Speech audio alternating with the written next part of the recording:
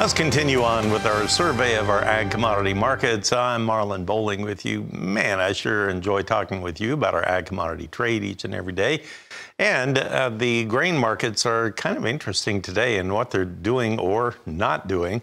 For example, Exhibit A, let's look at the corn board here, and it just has not been doing much of anything up to this point. It's just been floating along, not going anywhere. March corn is now just a little bit weaker. We're down 2.5, now 2.25 cents at 474.25. Well, that would be just a tick from our low of the range, but it's been a very quiet range all day. December corn for next year down 2. It's at 504.5. So a little bit of weakness in the corn. On the soybean trade, now they're starting to sag, let's say. Let's have the March at 13.375. Well, that would now be down 6.75 cents on the day. And yeah, we're sliding about 14 cents off of our overnight high. Keep an eye on that one. It's starting to lose ground, especially on the nearby contracts. Now, on the wheat, Chicago wheat hanging right in there with March 9.25 higher. We're at 632.25. And that would put us about 4 cents from our earlier high of the day. Your July is gaining 8.5 cents today.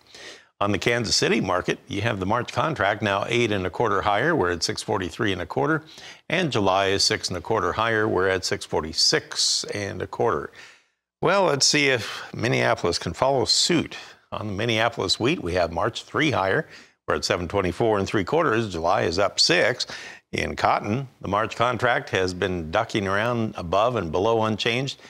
For the time being, March is 10 points higher at 80.63 per pound, not doing too much of anything. The crude oil market has been a little bit weaker today. February now down $1.17, so it's like it's taken another leg lower, and now we're under $73 a barrel at 72.94. Didn't quite see that one coming with all the stuff going on in the Middle East, but there you are, under 73 bucks. Tommy Grisafi joins us now. Oh my goodness, Tommy Grisafi with Advanced Trading. Always a treat to talk with you, Tommy. It looks like you're in Valpo today, Valparaiso, Indiana. So yeah, I got my pajamas on, just wearing a sweatshirt. Couldn't muster up a dress shirt today. Yeah, it's a good thing the camera's aimed high here. So what is the deal today anyway? Everybody fall asleep at the switch on the corn or what?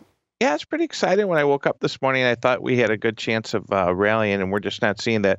The wheat's rallying, and I can't exactly sit here and say I know why.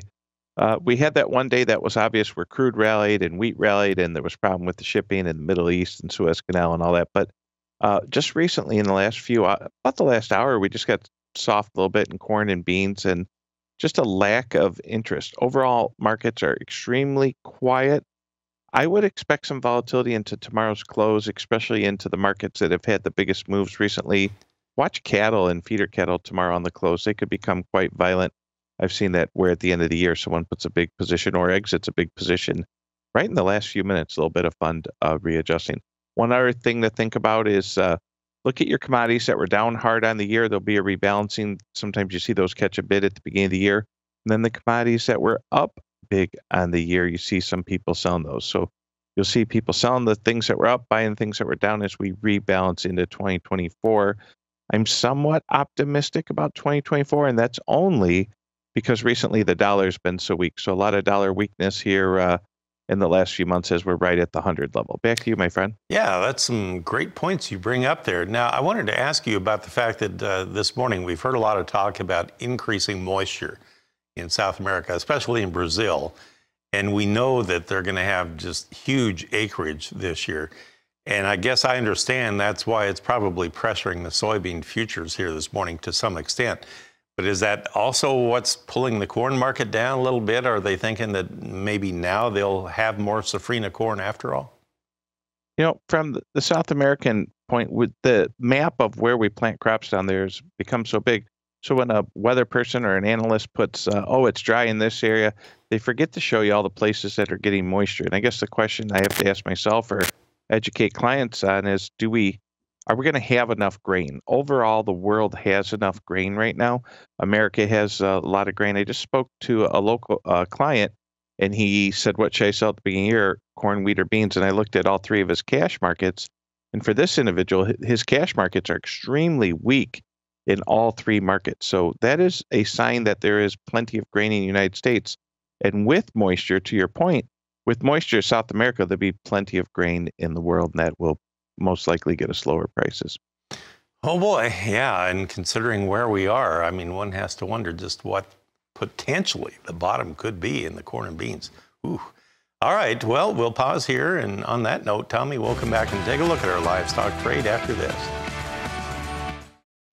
On the livestock side, now let's visit this on the live cattle futures, shall we? The live cattle were trading mixed earlier today.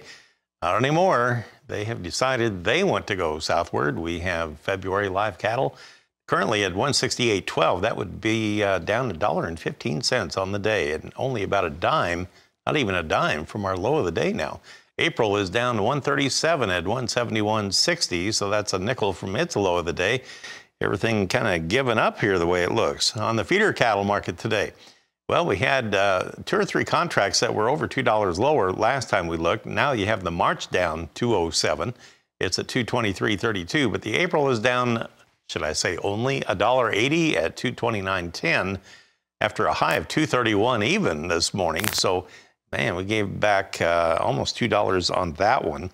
If you look at lean hogs traded higher early and they failed, and you have February going down $1.72 now. We're at 68.15 right now, just a dime from our low of the day, and gosh, way over $2 off of our earlier high. We have 4 contract months now. The first 4 months are all at least $1 or more to the downside. So, Tommy, everything's just really getting weak in the knees as we get closer to the finish line here today. What's at work here in the livestock trade? I think overall, when you look back, we did a little morning show amongst ourselves here at Advanced Trading, and I think you'll realize that 2023 was the year that commodities lost their luster. The one commodity that still has a luster is gold, but folks on this show may own a few ounces, or people watching this show, but this is a commodity show, and corn, beans, wheat, cattle are still up in the year. Feeders are still up in the year. Hog market just not looking good, and you see things like Bitcoin on fire, and you see things like the stock market is up 23, 24% on the year. Half of those gains are just in the last 2 months. And you can put your money in a CD. You can still get about 5% at local banks in a CD.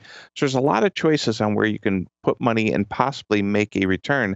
Commodities are not in favor right now, and a big part of that is because the Federal Reserve. When the Fed took their foot off the gas and the market's priced in 5 rate cuts, that actually shows that we're not inflating, and people bought commodities as that inflation hedge. We could actually be deflating goods and services across the world.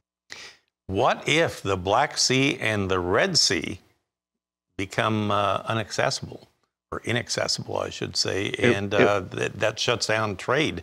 What does that mean for the U.S. with the economy and maybe demand on livestock and grain?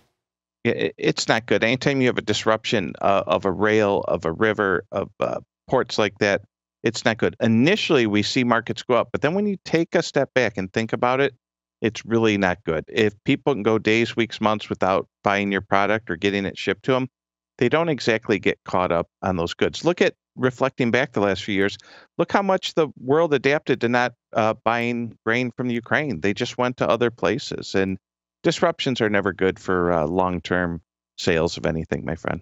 All righty. And just to remind everybody, we did not have the weekly export sales data out this morning because we had a holiday on Monday. That means we'll get all those numbers out tomorrow morning, on Friday morning, and then we'll rinse and repeat and do that again next week, where they'll come out next Friday as well, because New Year's Day happens to fall on a Monday next week. So, Tommy, thanks for everything. Thank you. Happy New Year.